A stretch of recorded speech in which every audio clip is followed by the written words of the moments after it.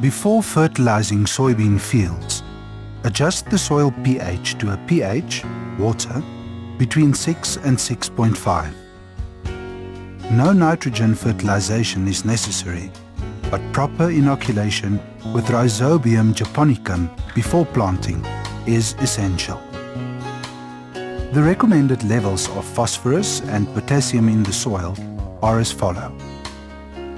Phosphorus analyzed with Bray 1 must be more than 25 milligrams per kilogram.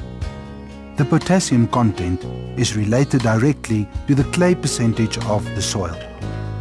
For sandy soils, that is soil with less than 15% clay, the potassium content must be at least 70 milligrams per kilogram.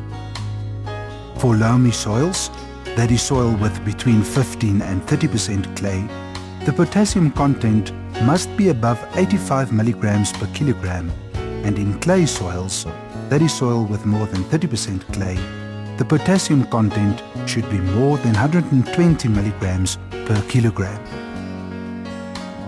1 ton of soybean seed removes 75 to 105 kilograms of nitrogen per hectare, 8 to 9 kilograms of phosphorus, 25 to 40 kilograms of potassium, and 9 kilograms of sulfur per hectare.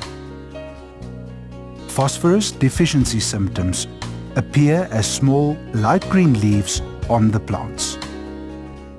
Potassium deficiency is indicated by leaves turning yellow from the edges, in contrast with other crops where the deficiency symptoms first show on older leaves, or leaves can show symptoms on soybeans. Where nutrients are adequate, soybeans have a dark green color without any discoloration or smaller leaves.